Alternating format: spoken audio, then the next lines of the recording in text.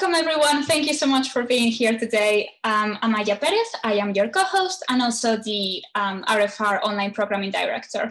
And I'm here with the amazing, fabulous, generous, lovely, wonderful Eric Wells, who is also a co-host and also happens to be the support group director. So, Eric, thank you so much for being here today and welcome back.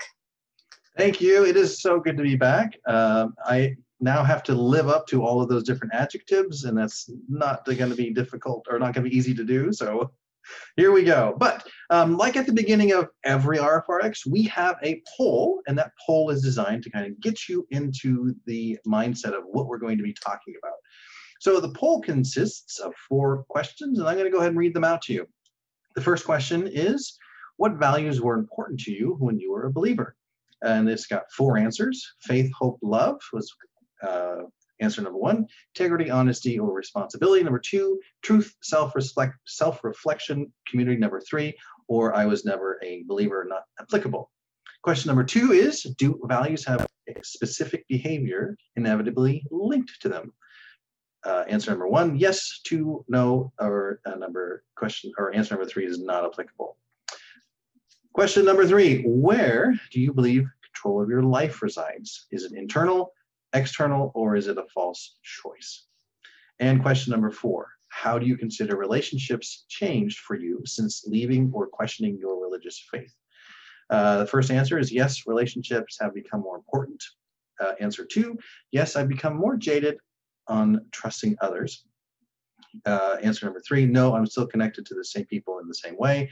And answer number 4 is no, I continue to see relationships as guided by their chosen ideology.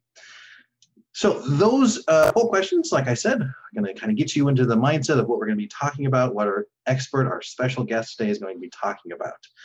I also want to give a shout out to the atheist community of Discord. They are streaming this very program into their Discord channel, and there's quite a few folks listening in today, and I'm very grateful to have you here. So welcome, guys. And if you are wanting to find a community that might have some like-minded people or engage in some great discussion, make some new friends, check out the atheist community of Discord, and we'll put a link in the chat. All right, Amaia, why don't you tell us about what RfRx is? Basically, RfRx is a series of online weekly sessions where we bring in guests to discuss different topics that are relevant to anyone who is living religion or has left religion or is just generally interested on topics that affect people who have left religion. If you want to send us any sort of feedback, any ideas, any, guests that you want to see in one of the sessions, all you have to do is send us an email to rfrx@recoveringfromreligion.org. And if you want to watch any of our previous sessions, you can watch them in our YouTube channel. And now, in Recovering from Religion, in general, as a charity, we have a mission statement. And that mission statement is that we offer hope, healing, and support to those who are struggling with issues of religion and non-belief. Sorry, why don't you go ahead and talk about hope? You bet. You guys know the drill. You've heard me say this several times, but RfR pursues hope in their mission by the sharing and listening to personal stories. I mean, if I am reading our blog or I'm listening to the podcast and I can hear a story that I can relate to and kind of hear how this person went through it and what kind of got them on the other side, there's a good chance it may give me some hope, a light at the end of the tunnel. And so honestly, listening to and kind of hearing these personal stories is so important, and it really helped me make the transition much easier than I think it would have been, being able to be around people who kind of had a similar experience. So we offer hope by the sharing and listening to stories, and we've got our blog and our podcast to do that. And so those 2 links will be put into the chat. Amaia, tell us about healing. Yes, so healing comes from our helpline, and this is basically a space where you can either chat or telephone call. And there are agents who listen to you with an empathetic ear and no judgment or criticism to any issues that you may have which are related to religion. This is completely confidential, available 24/7, and safe resource to use. So if you feel like you could really use someone that listens to you, please do contact one of our agents. They are trained to be lovely and super nice to you, and they will definitely help you out. And apart from this helpline, we also have a resource page. And this is basically a website where we have collected a very, very large number of resources.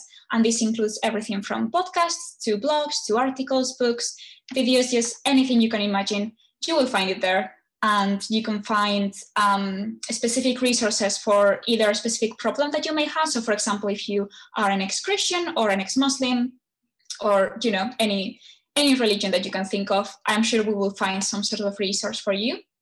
So again, if you feel like you could really use a video or an article or a book or anything like that, do go to our resource page, because we have a lot of resources there, and I'm sure there'll be something for you there. So Eric, since you're the support group director, go ahead and you do your expert bit.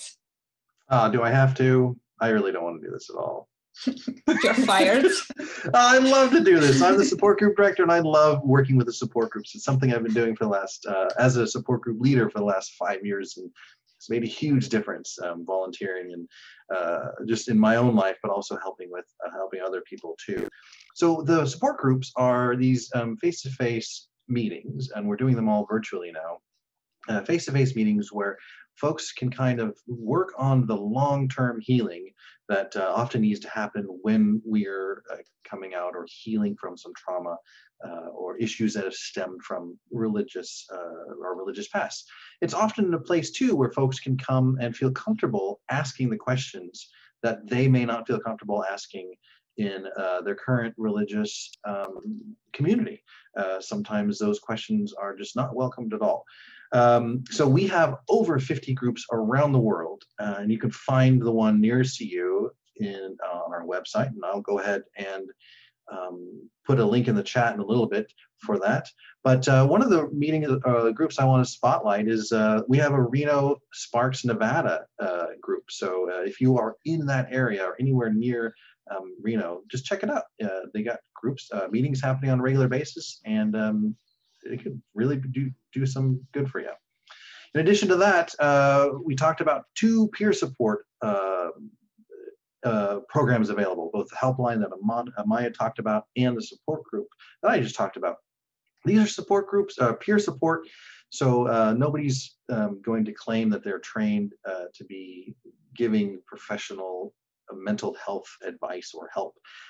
And but oftentimes we need that professional help. We need to kind of go beyond what peer support can offer, what our friends and what our family can offer. And so we need the professional to step in. And we have got a program, the Secular Therapy Project, which allows us as people seeking mental health professionals, allows us to connect with someone who has been vetted, or a bunch of therapists in our area who have been vetted by RfR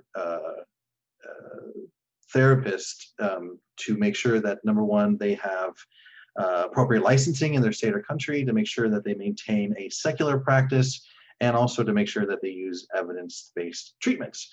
So we've got the helpline that you can call in for looking for resources or like really need to talk to. We've got the support groups, which is a place you can regularly come to work on and talk about some issues that continue to crop up, or do some of that long-term work. And then we've got the Secular Therapy Project to assist with professional help. Amaia, what else do you want to talk about? We also have the online community, and this is a space in which you can chat and meet people that share similar backgrounds as you. So we have organized different groups. So for example, we have a group only for females, only for LGBTQ plus people, only for ex-military, ex-members of the military. So we have all sorts of different groups. So if you feel like you could use just that you will find it helpful to meet with someone that is from the same group as you and really does understand where you come from because they have gone through the same thing, then I highly encourage you to join one of these groups. Is just contact one of our helpline agents and they will guide you through all the steps that you need to follow. They do have a criteria, so you will have to meet like a specific, criteria, but if you do meet it, then there should be no problem. And apart from these chats, they also hold Sunday night Zoom meetings. And I think now they're doing Tuesday meetings for people in different time zones. You'll learn more about it once you join. But What I mean is that they do also have like Zoom meetings. And apart from the online community, before I jump to the actual RfRx session, I want to talk about volunteering, because volunteering has been such a lovely thing in my life, and I know in a lot of other fellow volunteers' life. It has been a saving grace during quarantine. I feel like I have spent a lot more time volunteering than doing anything that was like unproductive or just not productive to my mental health also. So if you feel like you want to just help other people, if you have a bit more extra time, if you just feel like RfR is a nice charity, please do consider volunteering for us. We have all sorts of different roles. You can develop your skills on roles that maybe you didn't think you would have, but you can also potentially just develop the skills that you already have. And it's just a great way of meeting people also, because we have an amazing community. So I highly encourage you to join us. It's an amazing charity, truly. And if you do want to join us as a volunteer, all you have to do is go to our volunteering website, and that is recoveringfromreligion.org/volunteer. And there you'll find all the information that you need. Okay, and now, Eric, let's jump to the actual RfRx session, and let's start by explaining how it's going to be, just the structure. Heck yeah. Guys, like you know, every week we have a discussion with our expert. It lasts for about an hour. I'm going to talk about our topic, and the expert's going to kind of go over what we need to talk about. And then during that conversation, there's going to be, more likely than not, you're going to have a question that you're going to want to ask. So please either send us a message with that question, or type it publicly into the chat. And we will be sure to ask the expert that question during the second half of this discussion, the Q&A session. And that'll last about 20 minutes, 30 minutes or so. But even you folks over at the ACD, feel free to type in a question, and we've got those, we're monitoring that over there as well. After we have the Q&A session, we're going to hear a little bit from our founder and president, Dr. Darrel Ray. Who knows what's rattling around in that guy's head, but he has got a lot to say, and he's not ashamed to say it. So we're going to hear some stuff from him. And so once he's done with his little moment, his more than 60-second moment, we're going to shut the recording off. We're going to open up the lines and just kind of hang out. This will be an opportunity for you to hang out with one another, and also to hang out with the guest if they have some time to hang out. All right. Without further ado, Amaia, you want to bring on our guests and introduce them? Definitely, yeah. So today's guest is a first-time speaker in RfRx. We haven't had him yet. His name is David Teachout. And just as a brief bio, David grew up in Michigan, which apparently is the home of taking the first day of hunting season off from school. Fun fact, didn't know that. And went to a Bible college in his then quest to become a minister for Christianity. Pushes ensued, answers were not forthcoming, and the result was a life of studying humanity from a place of curiosity rather than condemnation. Right now, David resides in the Seattle area with a career almost entirely focused on psychology, and he possesses a sometimes frustrating desire to pursue complicated conversations. Thank you so much for being here today, and welcome. Thank you. I'd actually forgotten a little bit of what I wrote in that intro, and every time I hear about Michigan, it always makes me laugh. It's no joke. It really is.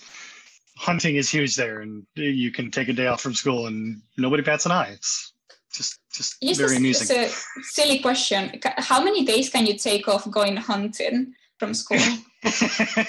Usually it ended up being a few. But given I grew up in the time which there was a story in which a woman was shot by a hunter while getting her mail, and the story goes that he thought she was a really large bunny because she had white furry gloves on, and thought, well, that's the tail of a rabbit, right? Yeah, no. Yeah, Michigan, good times. Wow. Yes. Seeing Shannon in the chat. Yes. Michigan is yeah. Well, and I went to Bible college in Grand Rapids, which I affectionately refer to as the buckle on the Bible Belt. And I think last time I knew, there's only like 2 other cities in the entire continental US that have more churches per square block or something than Grand Rapids. I mean, it's intense. It's and part of it is because they've got like 4 religious universities there. So it's, yeah, pretty crazy. It's like a fun place. The first place I'll visit when I go to the US. Michigan, it has some lovely places. I prefer the mountains out here on the West Coast. So yeah, not going anywhere. Yeah, I was lived in Springfield, Missouri for quite a while, and we played a game, see if we can get like from one end of the city to the other without passing a church, and nobody ever won that. Nobody won that. Nobody can ever do that. No. Oh, no. When I lived. Yeah, sorry, go on. When I lived there, they still had an ordinance in which you could not buy hard alcohol on Sundays. I think that's changed in like the 15 years I've been out here, but yeah, back when I was there, yeah. So of course everybody bought it Saturday night. It was like a major free for all for purchasing, but. Yeah, I was gonna say, how else can you survive church on Sunday if you don't have that hard alcohol and vodka, whiskey, whatever you guys drink in the US? Well, given the fact that at the time I was probably the one street preaching against alcohol and any other kind of sinful behavior, I didn't have much of a problem with it. But so how did you kind of what was your deconversion process like? It was interesting. Deconverting as a student in a Bible college is fun. There was actually a group of us, and that we had really started delving into philosophy. And I had looked up this book. It's actually by George H. Smith, Atheism, the Case Against God. And I'd seen it on a shelf, and a person basically went, no, take a year, study some more presuppositionalism, among other things, and then you can take a look at it. During that year, became convinced of science and evolution, which then became very difficult to hold a literal translation of Genesis. And then got hold of the book again, and like 50 pages in, I'm like, I'm out. Okay, now what? I'm 2 years into this program, and I've now taken like a half dozen theology courses. What am I going to do? So I did end up finishing the program. I just switched to psych. And so basically kind of double major focused on psychology and theology. And not least because, quite frankly, it was a little bit out of spite. Because they didn't ever want to have somebody later on go, if you'd only stayed, you would have had your answers given to you. So now I can say that I graduated with honors, and no, I did not find the answers there. So it was a lot of fun. But there was a whole group of us that went through a process, and I think about 5 of us actually deconverted. It was, honestly, it's probably some of the best memories I have. It was emotionally difficult, no joke about that. But it was also just an incredible time of discovery, which from what I hear is what college is supposed to be about. Right. So it was good. Yeah. Mm-hmm. Yeah.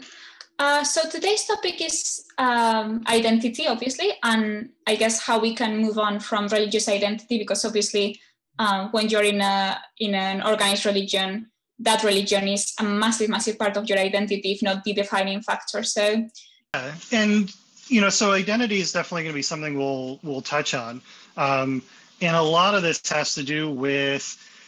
I mean, I don't know if anybody else in the room, anybody who might be listening later. Religion is more than just something that any of us have likely just believed. It wasn't something that we, to varying degrees, it wasn't like a set of clothing that we took on and off. It was the means by which we determine meaning and purpose and direction. I mean, when I left, it wasn't just, oh, well, now I get to go somewhere else. It was, what's the point? Like, what is the point to any of this? What, fundamentally relationship with others, relationship to values, which is what we're going to start off with, relationship to, sense of who I am, sexuality, community development. I mean, literally everything. The reason for getting up in the morning can be, it's kind of pulled out from under you. And so, anytime that I talk with anybody through this process, it's something that, I try to keep in mind, because I never want to think of this as, and I'll be the first one to joke around about various religious beliefs and my own journey and so on, but none of it's supposed to be meant as flippant, because it really is serious. And I take very seriously anybody who holds to literally any belief, because it's a big deal. And so getting into the values thing, what has happened since then is a kind of rewrite of how I find meaning at all, what it actually matters to me. And there was a difficulty, of course, because when it comes to what matters, or what I'm referring to as values here, for the longest time, it's kind of given. The names are given, hence the first polling question. It was like, well, what were these values that were so important to you? And further, not only were the values given to you, but the definition of them was particular behaviors were circumscribed. They were told, like, here's how it is to be this way. And you can, the whole thing of by their fruits you'll know them. This is it was an understanding that you could look at what somebody did and backtrack it to an acknowledgement of what they cared about, and therefore you knew we're together. We belong with one another. And there's some great coherence there. There's some great peace and consistency. And so part of the process then here is kind of looking at, okay, well, one, what are values? Where do we get them?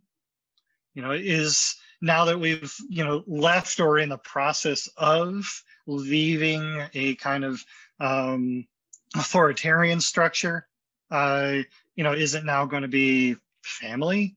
Is it going to be school? Is it going to be society at large? Do we even think about these things? Don't have to.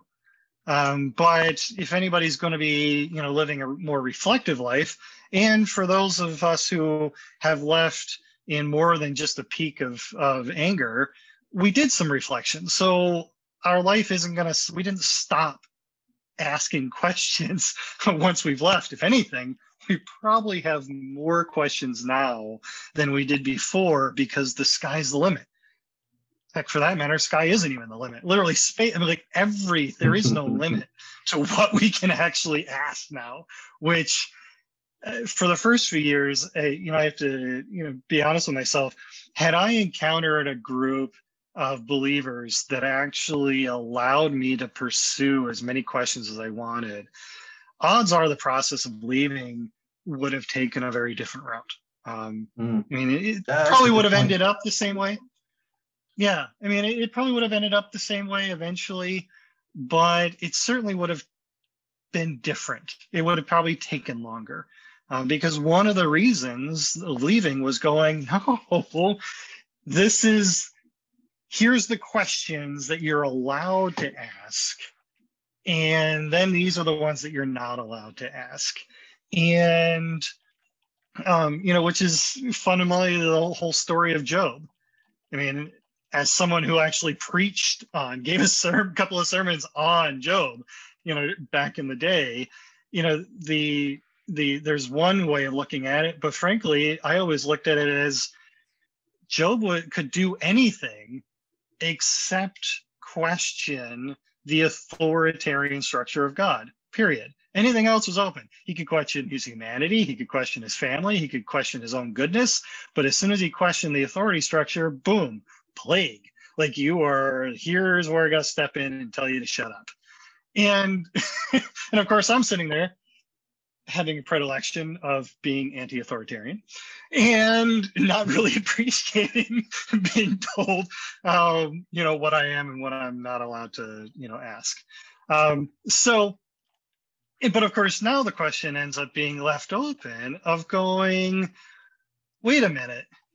So now that I no longer have this ready-made structure, what the hell am I supposed to do with myself? How do I have morality? How do I have, any of this? And this is not just some, philosophical, diatribe against atheism or anything where it's like, well, now you don't have God. How can you ever be moral? No, but it is a question because now instead of having it being provided, we have to make it up ourselves. And so in some fashion. And so I'm going to share an image real quick. I don't want to keep it up very long because I like being able to see everybody and what's going on. And for anybody who wants these images or something, you can actually contact me anytime and I'll provide them. You can find them on my website as well. Amaia, I'll send them to her as well and can be, set up. But I'm a real big believer in resources. I love just giving stuff out, having conversations. So this is actually a structured work for not only my therapeutic practice, but a lot of what I teach in coaching and just psychoeducation. But the idea here is that we have this process that we have our values, which are essentially a kind of cognitive shorthand for what we care about. And another way of looking at them is being triggered. And I don't mean triggered in the kind of snowflake way. I mean triggered in the sense of any time we feel an emotional reaction, it's because something bumped up against either something that is really important to us that was either supported, like being given a hug by somebody we love, or it's been violated, i.e. when we were lied to, or otherwise, called names, or were, attacked for whatever reason. It's like something's been violated. Well, what is that? Well, that's something we care about. Now, we move through that and we go, okay, wait a minute. What do these things mean for me? And part of that is if I were to tell anybody, for instance, good family values, or the group, the Family Research Council, you'd probably have an immediate, recoil and go, wait a minute, no, not really big on that. At the same time, I don't think any of us here probably stopped caring about family, honesty, integrity, truth, intimacy, the power of relationship, any of these things. We didn't stop caring about these things, but we sure define them a little differently. We look at them differently through a different lens now that we're constantly developing, one that hasn't been handed to us. And the whole purpose behind that then is that the way that we see what we care about informs and gives the structure for what we then do, how we respond to things. So any time that we are doing something, one way of looking at behavior, whether or not it's ours or somebody else's, is literally every behavior is to support something, a value that we care about. Either to show that this is the way we thank you for supporting in the same way I do, or in trying to showcase how we would like it to be supported. Part of what we're then going through here is kind of going, okay, well then how does, this work in practice? Because let's face it, this is not actually a typical way that we talk about values. I can think of immediately, what was the big thing, when the war on terror started and George W. Bush came up, it's like, they don't really care about our values. Well, that always kind of jarred me a bit. And on the opposite, like, well, here's a candidate that cares about family values again. Well, wait a minute. Different groups don't have the final say on what these things mean. You know, just because I say that I belong to the group of family values does not mean that other people can't hold them. We just have to have a conversation about what they mean to one another. I mean, for that matter, even the people that we're supposedly fighting, quite often, I mean, I will fundamentally disagree with the behavior and their worldview, but to say somebody who's willing to sacrifice themselves for something that they believe in is lacking in integrity or honesty or doesn't care about their family. I mean, I don't know how anybody else out there who's like, how often are any of the people we know willing to sacrifice themselves for that? Mm-hmm. Now, we can still fundamentally disagree there. It's totally fine. But how we go about it is not a matter of these values are mine and those are yours. It's now more of a question of how do we relate to one another in this, you know, in the world? And that's part of the process then of developing this identity, you know, post leaving, you know, our faith. And so wanted to actually quote, well, actually there will be a list of some, you know, books, again, resources. I swear in another life, I was a librarian. So really big on providing as many literature as possible. Like, hey, read this, read that. My Kindle library is filled with a few hundred books that I probably haven't read yet, but really plan on. So it will happen eventually. I will get to them. But there's something from Mark Johnson. He wrote Morality for Humans, subtitle Ethical Understanding from the Perspective of Cognitive Science. Highly recommend reading this. Just a fantastic way of exploring naturalistic ethics. But he wrote, you know, moral deliberation at its best is a process of reconstructing our experience in a way that resolves the morally problematic situation that is currently confronting us. Okay, makes sense. Such a process involves the only reasonable notion of transcendence available to humans, namely the ability to move beyond our current habits of thought and action to creatively remake some aspect of ourselves and our world. Like, that's what we're all in the process of doing, having left our faith. We're remaking ourselves in some fashion. We just try to figure out a way to do so. And see, and he goes further on to go, there is nothing about such a process that takes us out of our skins, as if we were somehow little gods capable of generating moral absolutes. Instead, imaginative moral deliberation is embedded, so socially embedded, embodied, so in these meat suits that we all have, and enacted within our changing, malleable experience.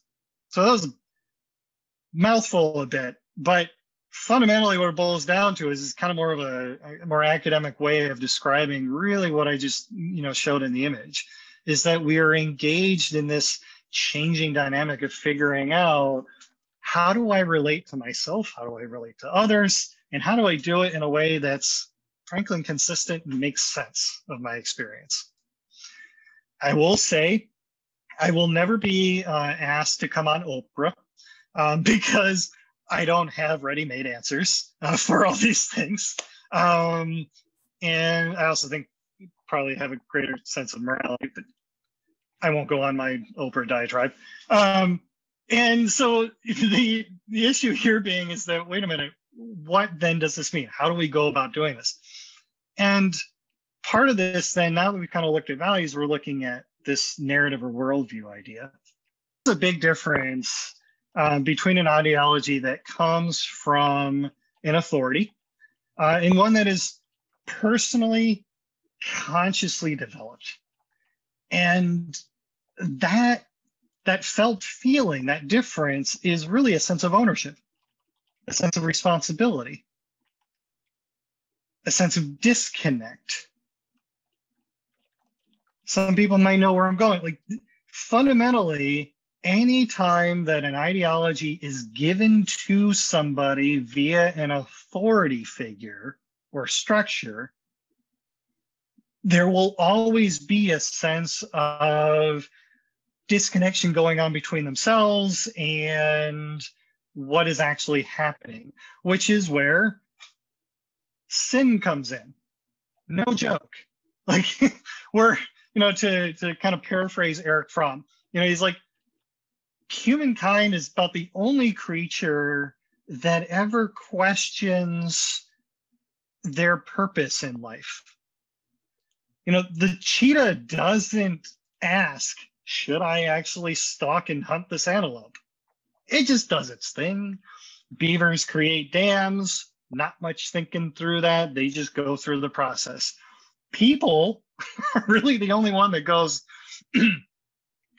I don't belong. There's something weird going on. There's nature and then there's me and not sure what, which frankly is why authority draws us in, because it helps us answer that. But it draws us in, of course, by perpetuating and feeding on that disconnect. So it's almost like it practically is. It's like a socially made drug. Like, the more, and you get a Bible and you get a Bible. Absolutely. Like, there's this idea that the more you feed into this, the more, like, there's this promise on the outside. There's a promise at the end of the road that eventually you're going to feel connection. You're going to feel great. Even as the actual ideology, the worldview, the way that you're thinking about yourself is to perpetuate the notion of disconnection and a kind of unfeeling for yourself, which ultimately is actually one of the reasons why, amongst many, that I ended up leaving fundamentalism entirely. Not just fundamentalist religion, but fundamentalism of any variety, political, social, doesn't matter, is because at a level of a fundamentalist psychology is a deep-seated disconnection between who we are, who we feel about ourselves, and who we feel about our fellow people. And I just don't want that, to be perfectly honest. Like, that's just not, I think I was reminded of, was it Bertrand Russell, who was like, said something along the lines of, like, there's two things that fundamentally drive me, and one being a search for truth, and two was a deep-seated empathy for the suffering of others. Something like that. My paraphrase, so don't quote me. But you probably said it a whole lot more, quotable than I just made it. But that was fundamentally what it was, and it was one of the things that it came across and going, you're right. Like, this is just fundamentally. So why would I want to be a part of something that at bone marrow deep is all about separating me from me and me from others? So, but of course, here's the trick about a worldview, is that, it determines what is to be considered as facts. In this day and age of internet echo chambers and conspiracy theories, the idea of, well, what's the phrase that I've often used to use, don't anymore, but used to use, of like, well, you can have your opinion, but you can't have your own facts. Well, from a certain perspective, facts don't exist in a bubble. They're not just these free floating things that we kind of snatch out of the air and go, here's a fact. Here it is. Facts have a structure. They have a way of connecting, and the way that we, my former diehard QAnon fan. Yeah, you'd have a good conversation with my mother. But the thing here being is that facts exist within a certain structure, And that structure is a worldview. So when we look at things, we're literally being able to go, oh, this fact connects to this one, and then this goes to here, and now it makes a triangle, or now it makes a square, or whatever we want. And to do that, it provides then, a sense of direction. It allows us to go, what am I supposed to pay attention to? Hence one of the polling questions about what mattered to you when you were a believer. What has changed since then? What personal resources should I be giving in this whole process? It provides, a structure for determining, frankly, whether the world is safe, i.e. right, because as soon as we think of things as being right, it's rather safe knowing that, or uncertain, i.e. wrong. And then, of course, lastly, it creates a sense of community.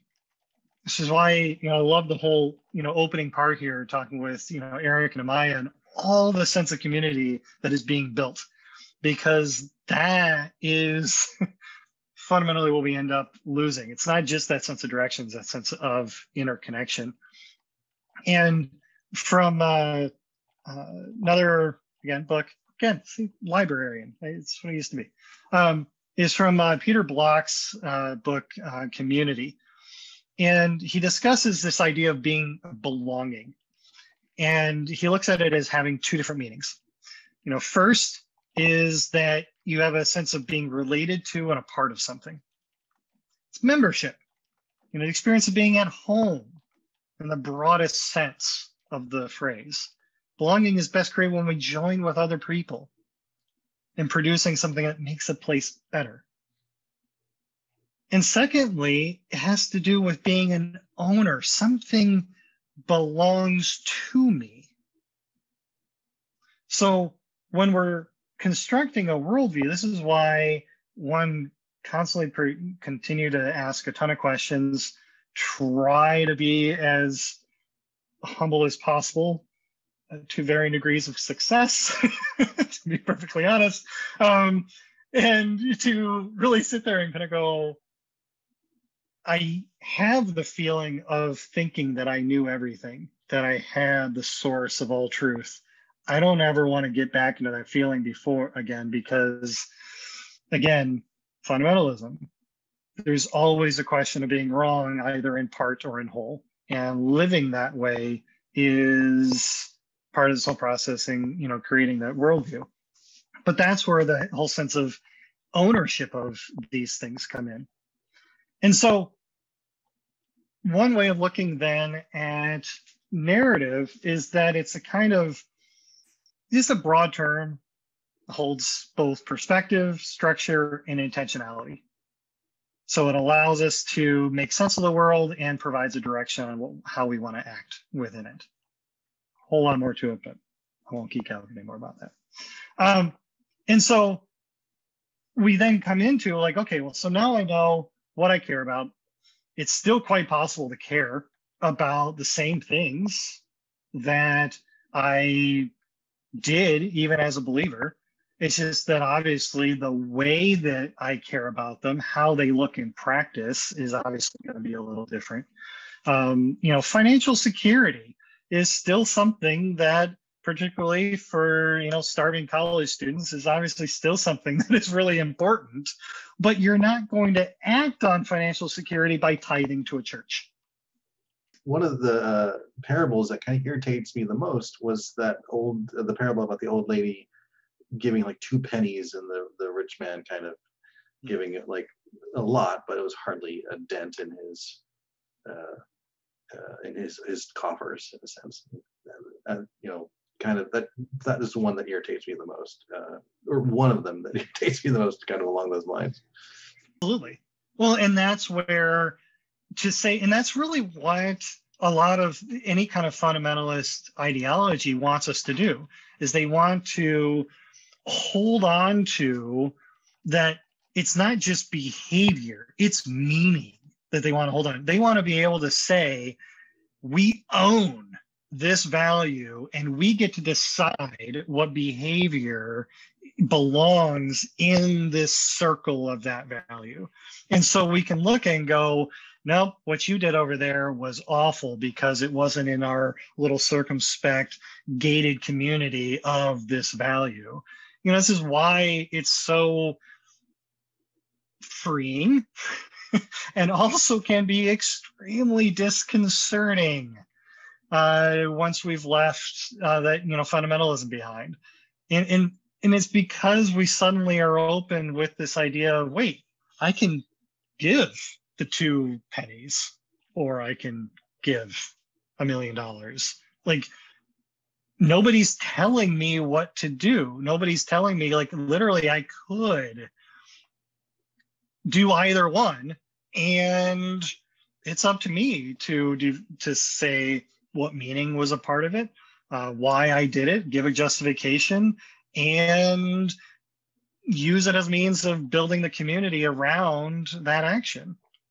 Well, that's a lot of responsibility, to be perfectly honest, which can be a little bit anxiety provoking. So, you know, there are still, I mean, it's been, I officially deconverted November of 2001. In all sense of honesty, there are still nights, there's still days in which I get that sense of, oh shit, this is all on me. Okay, what am I supposed to do with this? There's a sense of both like incredible freedom, like, oh, it's all me, but then there's also this sense of like, but it's all me and I could totally fuck it up. It's just immediately I saw the 2 sides of that same coin. It was really both freeing and frightening, I think. I totally normalize that. Like, that is a completely natural, understandable process of going through all of this. This is my inner therapist coming out. But you know, it really is. Like, it's easy to then take that sense of anxiety, that sense of uncertainty, and turn it back on ourselves and go, oh, I made a mistake, or perpetuate the idea that there's something wrong with us. And instead we just kind of secularize it. You know, instead of sin, now it's mental illness. I almost don't want to say that because it's not the same thing. So don't leap on me about that. But that's a whole other conversation.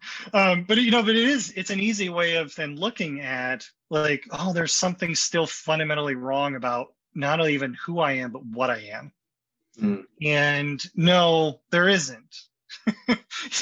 you're just human, like the rest of us, and trying to. I think that's one of the worst things about religion is this idea that we are all wrong, that we're all sinful, that we're dirty, and that we need to be saved. Like, that is such an awful concept. Like why? Like, I don't understand why religion had to have that. I mean, obviously, I guess it's because this feeling of controlling someone. Because obviously, if they think that they need to be saved, then they're more likely to look for help. But it's just such an awful thing, and I feel like, especially, I feel like in the chat there's been a couple of comments about children, and I just think that if you're a child and they're telling you that must be such a traumatic experience to grow up with, to think that you are just sinful. Mm-hmm. Well, and we see that quite often in groups. You know, we talk about ideological purity testing. You know, it's like if you dare to question some sacrosanct idea, well, now you're no longer a Republican, you're no longer a Democrat. You know, it's this, everybody's walking around in this straight up, like, no true Scotsman fallacy. You know, it's just, it's utterly absurd about, you know, if you don't believe this, then you're no longer. It's like, really, who picked you as the final arbiter of what is and isn't belonging to this idea? You know, the what's going on quite often now of like, you know, ideas should be, you know, denied, that we need to hide ourselves from certain things.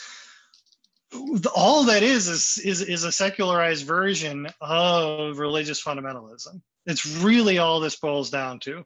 And then And the reason we need to hide ourselves from it is because there's some kind of fundamental wrongness in you based on, again, an immutable characteristic of skin color or race or whatever have you. And it's like, no, whether or not you move it from humanity writ large or whether or not you put it in some kind of characteristics, the same process still applies. There's something wrong with you that you had no choice in the matter. And now you have to, continue to walk through this process of constant, self-flagellation. And it's like, no, humanity contains all of it. Thank you. The good, the bad, the indifferent, and everything in between. And that's part of this whole process then. It's like we have, these things that we care about. We have this structure of what we're trying to figure out how this works. And then we're trying to engage in the best way that we can with the behavior that we have. And so I was kind of born into this family that believed in the religion, and grew up being told I was broken, and so it's very hard to imagine a world or like what I would be or what a person could be who wasn't born into that, wasn't growing up kind of told that they were broken at birth, and had to be constantly redeeming, and they'll never get to this this idealized state. They'll always fall short. So it's kind of like something that many of us have to struggle with, just as a very basic part. Like how do we kind of get over that? And it affects our values so much too going forward. Something we have to work on. Right. That sense of again, coming back to that sense of disconnect. It's why, I mean, I don't know if anybody else out there has noticed, but I at least have noticed that there is a fair number of, non-believers who then fall into other extremist, often political ideologies. And it happens, and I used to, okay. Be perfectly honest, still do my fair judgment about it. I just try to curb the judgment eventually. Don't be a secular asshole, David. Exactly, yeah. But part of it is that there is that still felt feeling of going, there's a sense of continuity. Like I can get rid of God, but there's still that feeling of uncertainty can be debilitating. It can be quite awful. And when you then are given yet another structure where you don't have to, prostrate yourself in some sense of obeisance before an immaterial, deity, now you can do something right in front of you, and then it starts making sense of the world. It's like, oh yeah, okay, sign me up. It's nothing wrong. It's just, again, being human. We really, really, really don't like uncertainty. We will literally continue awful habits. We will continue getting engaged with awful people and poor relationship choices because, forgive the quote, but better the devil you know. We love consistency. And if we can create this even out of awful behaviors, we will freaking do it. Yeah. Welcome That's to an excellent point. Yeah. But on the flip side too, living in a world where there isn't any supernatural being that can change their mind on a whim, like based on somebody's supplication to them or something like that, can totally change their mind. Living in a world that is like run completely by physical processes. Obviously, the human interactions are not necessarily driven that way purely, but just the physical world being dictated by rules that we're beginning to understand more and more. It kind of feels a little more comforting. Like I'm not going to get struck down because someone on the other side of the country prayed for me for something bad to happen to me or something like that. Most definitely. Most definitely. And there, it was, so I'm a avid reader, and I love fiction. I love fantasy. So, I was starting off with, Lord of the Rings in like the 3rd grade. It was just put me in front of a fantasy novel, you're going to lose me for a few hours. And nerd. I love very it. Much. I wear it proudly. Yeah. So part of this thing is like anybody who reads this like, oh, wouldn't it be cool if magic existed? And and a friend long ago who kind of poked that bunny and noted that going, but magic doesn't really make any sense. Like true, like once you get past the cool factor, and you start going down the path of like, wait a minute, there is then a fundamental part of my experience that makes no rational sense and cannot make any rational sense. It will always be apart from me. That's really disconcerting, which is really what a supernatural sense gives you. And so and that's where that flip side comes, like you're describing. Getting rid of that, even if, and this is a whole broader conversation about whether or not we can ever know everything, if even how we describe or define what everything means, is that at least now we have the potential. Like, we literally are no longer living in a world in which the sun could be paused in the sky for the whim of a particular racial identity. Yes, yes. Wait, we know that things fundamentally work by certain laws, and we're just trying to figure all this out. And once we do, it makes sense, and there's a structure to it. And we're like, oh, okay. Talk about freeing in that sense. Like, it's no longer somebody may have mentioned, caught vaguely in the chat about, it's like, if you don't do such and such, I didn't go to church enough times, or I didn't say the rosary enough times, like, therefore this. And I'm like, even as I was a believer, there was a point where it was like, the Calvinist idea of not knowing whether or not you're elect. One of the sins behind that, that theological frame is that you shouldn't ever declare yourself as knowing you're saved, because nobody really knows until they're in front of Jesus. And so I know, it's insane. Such anxiety provoking. That's a huge wager. The more like, why isn't literally every believer, why isn't everybody in a constant fit of anxiety attacks? Because you don't know.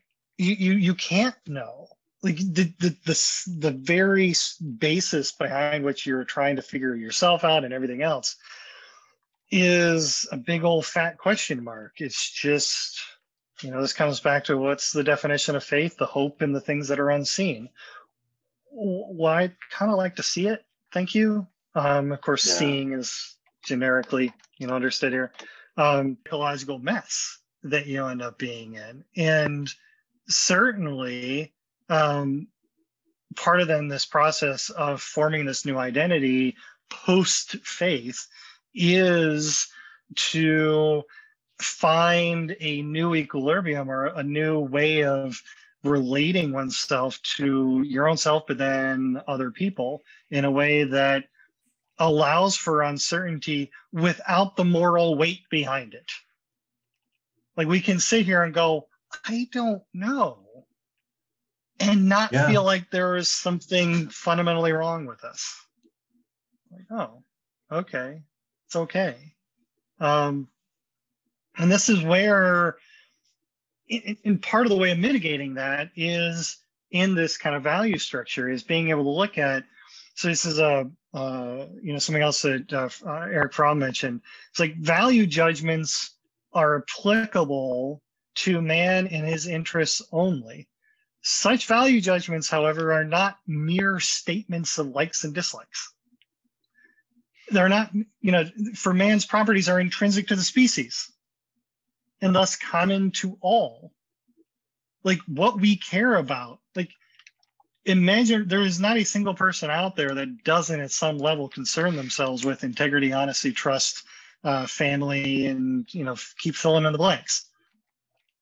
Even the complete and utter sociopath is somebody who at some level still is deeply concerned with truth, because they want to know what it is in order to twist around it. I mean, so there's still that point where it's like there is a value there, even though we can utterly disagree with how they're trying to go about living their life. Exactly. Somebody just mentioned, MLK Jr.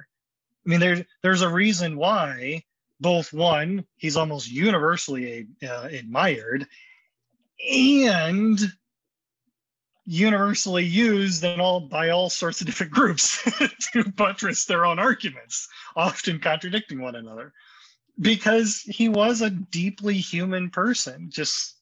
And so as a consequence, he's like, I care about these things, but I care about them in a particular social context. How does this work out in practice? And he was figuring it out just like the rest of us, to varying degrees of success.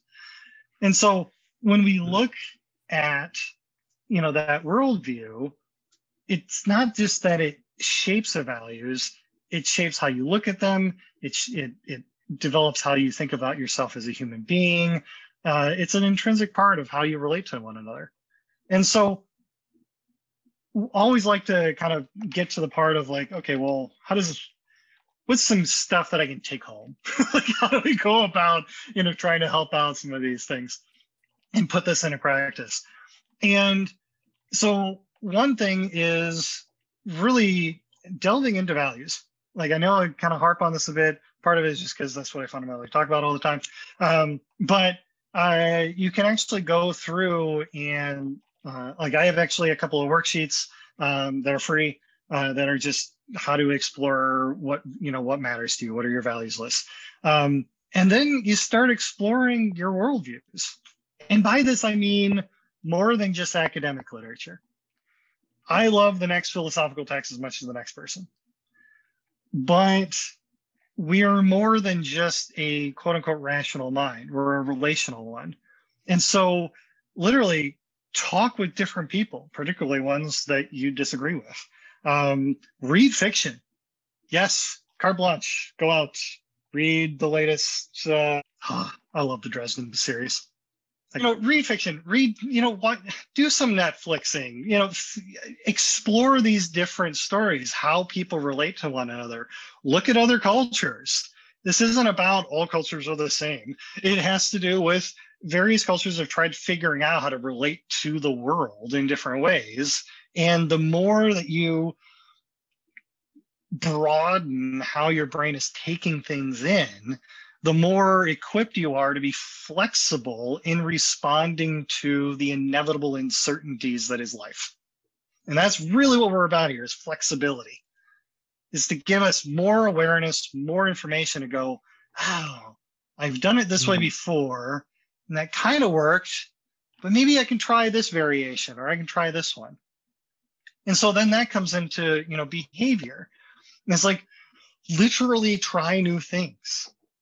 Identify others, who embody those values that you just deeply appreciate. What did they do to support them? And it's not necessarily about mimicking them per se, but it's about how did they go about it? Is there some version of what they did that I could bring into my own life? I don't know. And then, of course, asking yourself, because behavior is both an expression of what we care about and a way of trying to shape the world to have it make sense, then really we can ask ourselves, what am I doing? How is what I am doing shaping the world? What world am I making, even in these little things? And it's the whole exploration of Kant's categorical imperative, for those who want to go into that. Another conversation. And then, of course, lastly, is honestly practicing mindfulness and meditation. I know mindfulness at times can get, it's almost like it's everywhere. But the reality is our conscious experience is who we are, and the more we explore it, yeah, the more flexible we become in seeing what's out there. You're almost, what you're suggesting is using your exploration to sort of like create a values library, in a sense. Like you can observe what works for you, what you like, what you don't like, what values you hold are important to you, what values are not, and kind of set them in a library. And like for me, there's books that I go back to time and time again that are important to me. They have their meaning to me. I get a sense of fulfillment out of them. And then there's books that are like, I'm not even through the first 2 chapters and I've lost interest. And this is not something for me. But so it sounds like you're suggesting to kind of go explore and almost to grow your library of values. Is that, am I somewhat close? Absolutely. In fact, when I work with clients or other, it's I often will describe it as in the value listing and the exploration of that is that you're essentially creating a thesaurus for your mind. Thesaurus. You're figuring out, all of these things that you resonate with, and that you're going, well, this behavior was to support this, but it was also supporting this other thing. But when I did it, it got in the way of this other value that I appreciate. So now I can think back of, was it worth it? Was the give and take worth it? Is maybe I want to do a variation on it, and so on. And so that you're constantly exploring the best version of yourself that you at least currently know how to be. And of course, what is present is always collapsing into the next future. So we're in this constant, evolutionary, development process. And I was looking at, so Stephen Batchelor, who I cannot recommend enough. He's just an amazing writer. But he wrote one book on being the Confessions of a Buddhist Atheist. And he was looking at, and this is a guy who's serious bona fides. He's actually one of the main translators for the Dalai Lama. He was up there in the echelons of Buddhism. And he wrote how being in the world means that I am inextricably knit into the fabric of the fluid, indivisible, and contingent reality I share with others. There is no room for a disembodied mind or soul, however subtle, to float free from this condition, to contemplate it from a hypothetical Archimedean point outside. We are knit.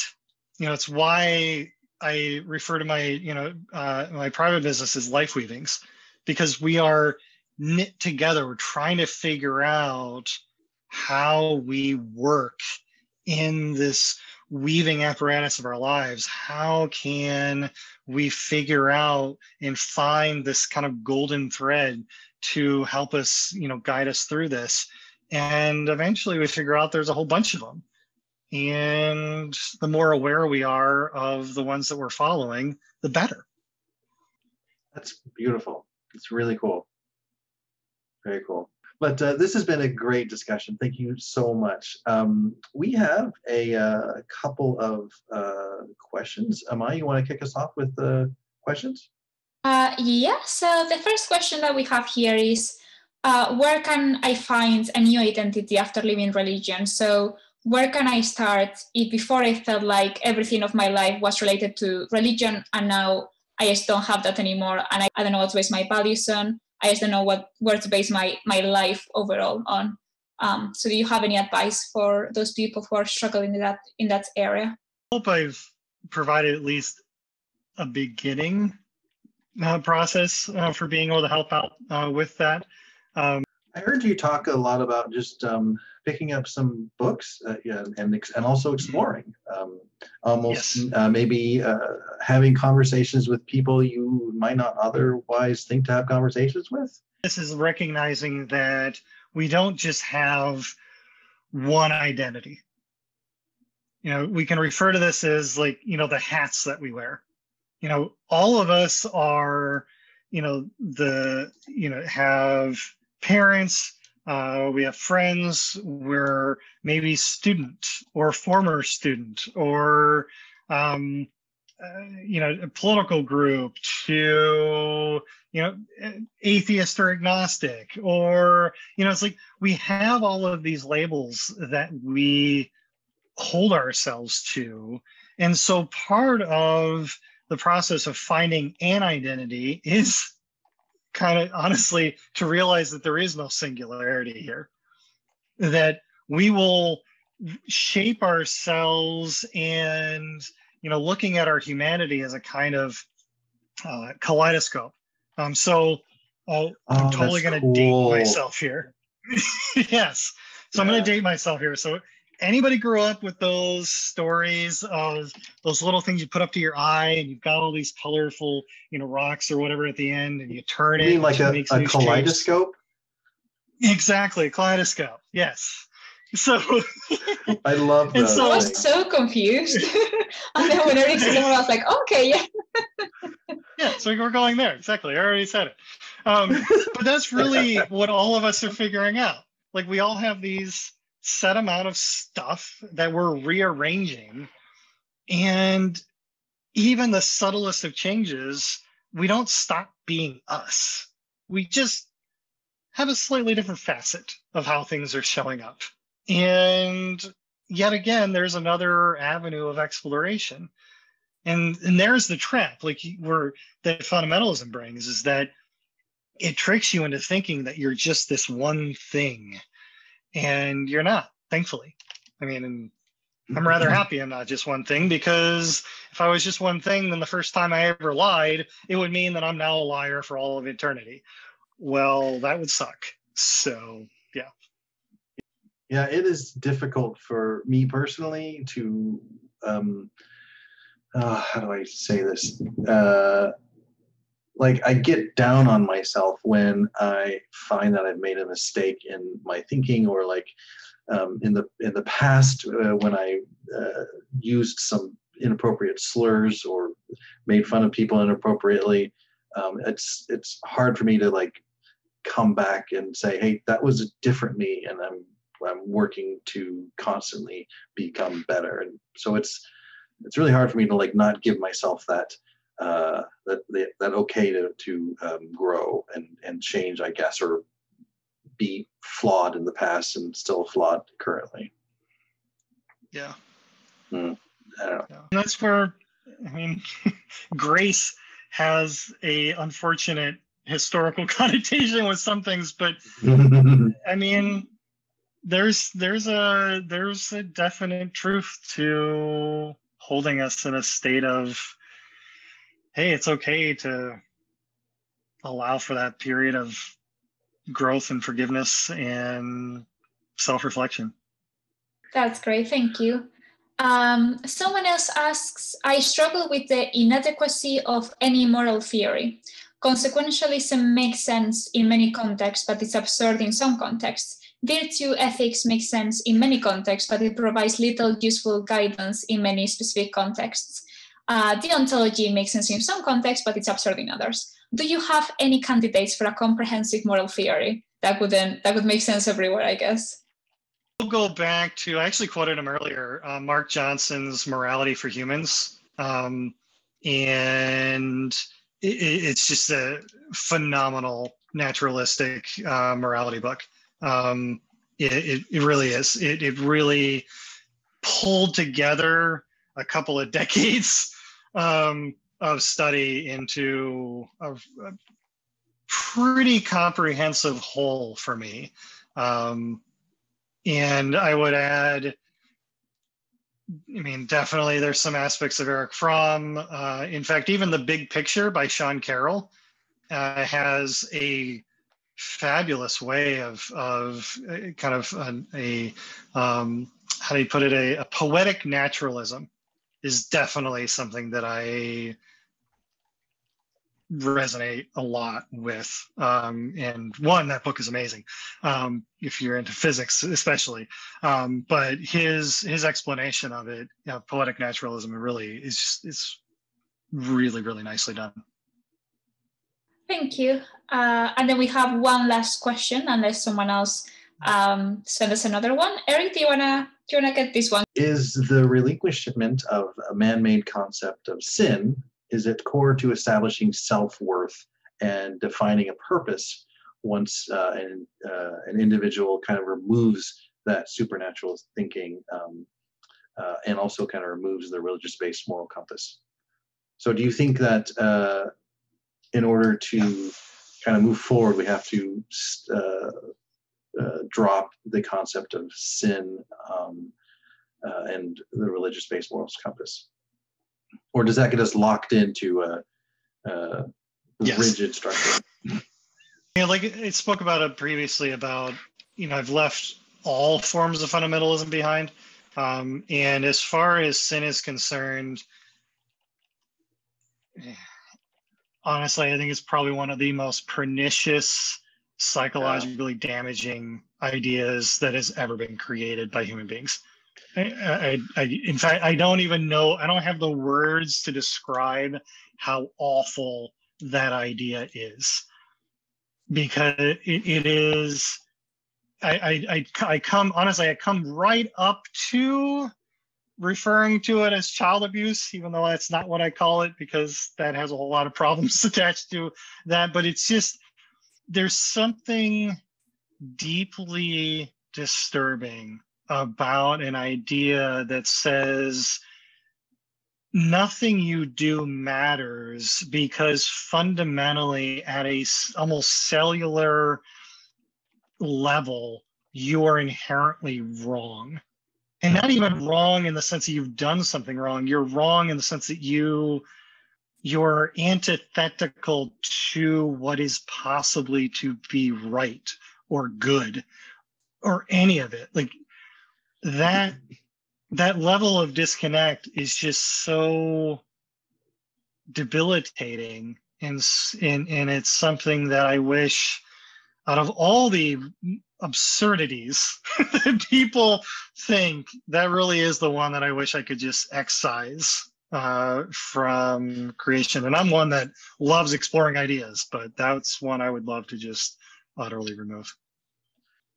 Yeah, and like here in the world that we live in, if I do something wrong, if I quote unquote sin, then I have the ability to make good, either by doing some good deeds, or if I do something really bad, I can serve some time and or do some community service. And so in a sense, I can offset what wrong I've done by doing some good stuff.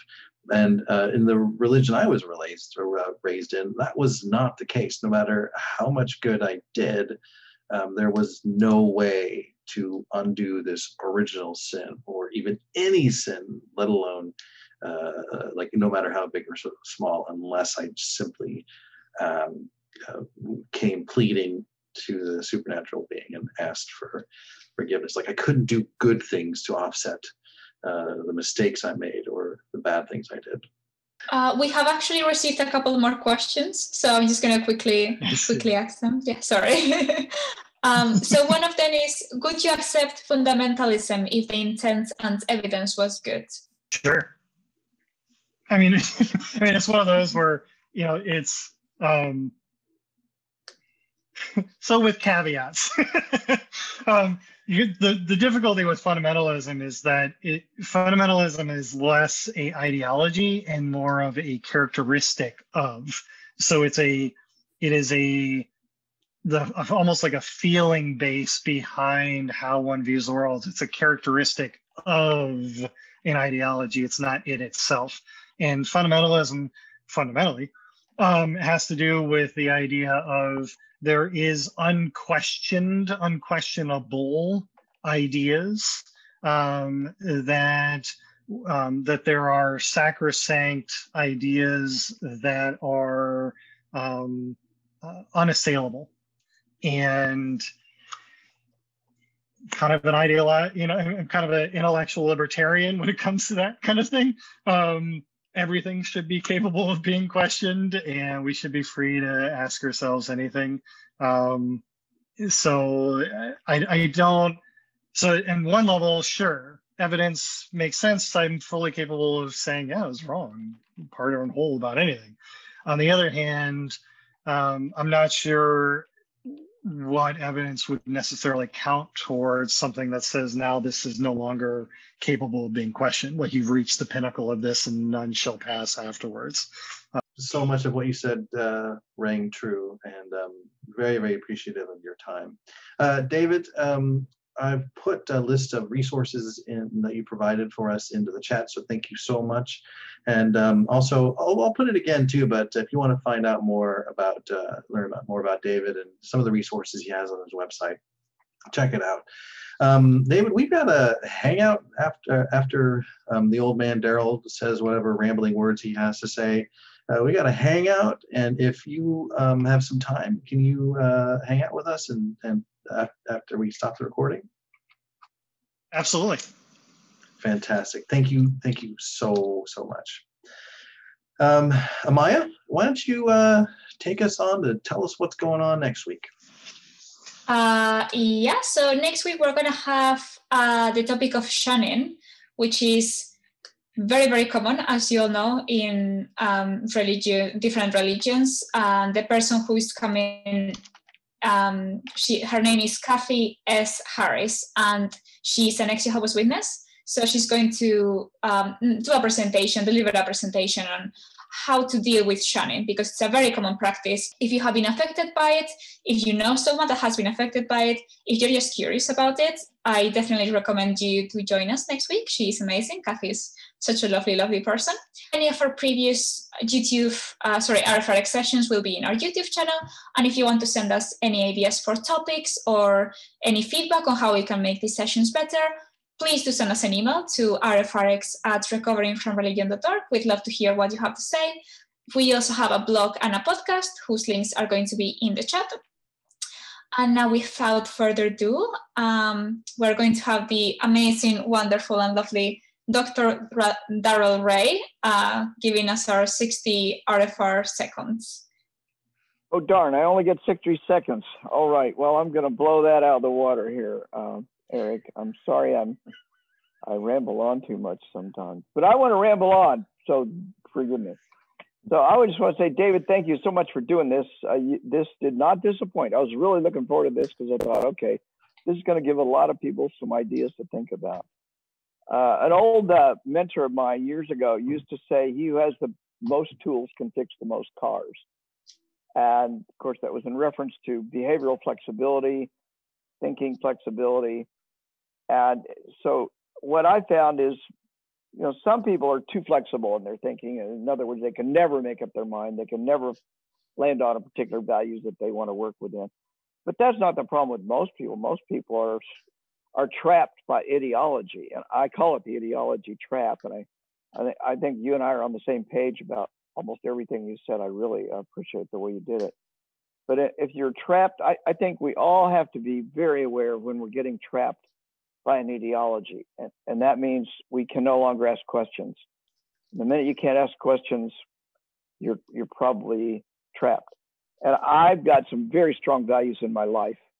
But I look back 20 years ago, and some of those values I've developed since then, or some of those values I've switched and changed. So they're not permanent. They can be changed. And hopefully I and other people have got enough behavioral flexibility to adapt so that we're more effective in the world. I think that's really what you were saying, is how can we be most effective in this world and have the best life? So that's my 2 cents on what you just told us. So thank you. So as far as the RfR moment, I just want to encourage everyone. This is the beginning of the holiday season, of course, and RfR helps a lot of people right now.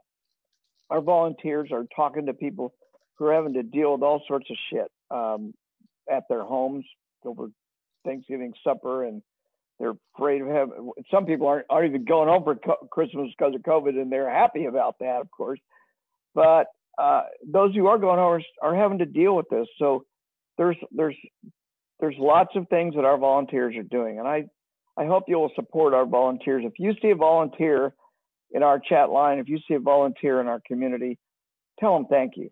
for all that they're doing, because this is an endeavor, a labor of love, and there's over 200 people here doing what Amaia and Eric are doing, and many other volunteers are in our meeting tonight as well. Also, it requires money to do this, so we would love it if you would go online, look at the donate page, and become a regular donor to Recovering from Religion. If you come here every week and enjoy this, then please support us. We don't require anybody. You don't have to tithe to us.